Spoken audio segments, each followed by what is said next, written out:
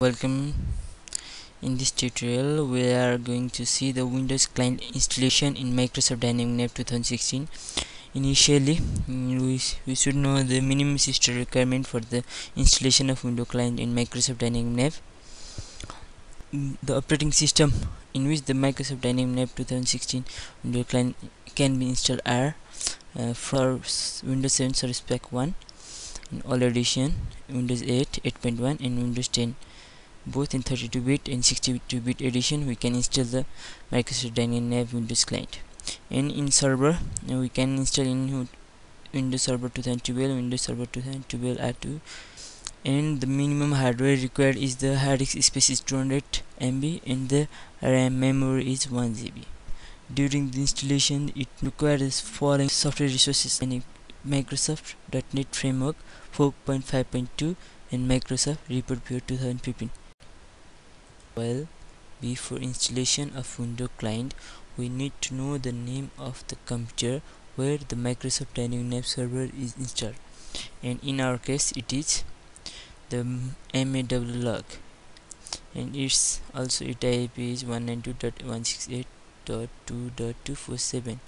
Other thing, we need to know the Microsoft Dynamics NAV server instance, and default service instance is Dynamics NAV 90 and we are using this one.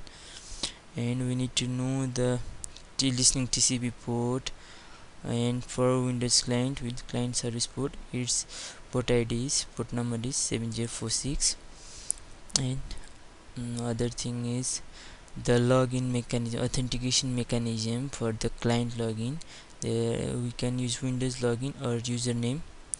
And at last we need to know the name of the computer where the Microsoft Dynamics NAV help server website is installed, and in our case it is the same server as earlier. Okay, to install let us go to our software folder and then click setup, and then the Windows start. Now next accept the license and choose the installation option. Here select the client. Here you need to type the server name, where in our case it is 192.168.2.247. Copy here, paste. Service name is Dynamics NAV 90.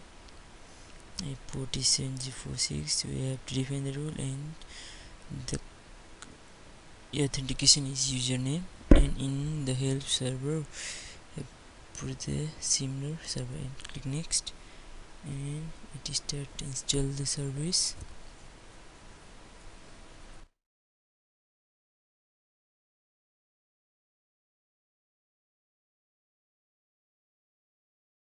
Installation is completed successfully.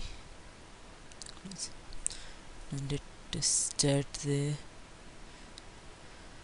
Microsoft Dynamics Windows client. It is click it. Yeah, here you should have to put the username, Mr. Sister, and password. Okay.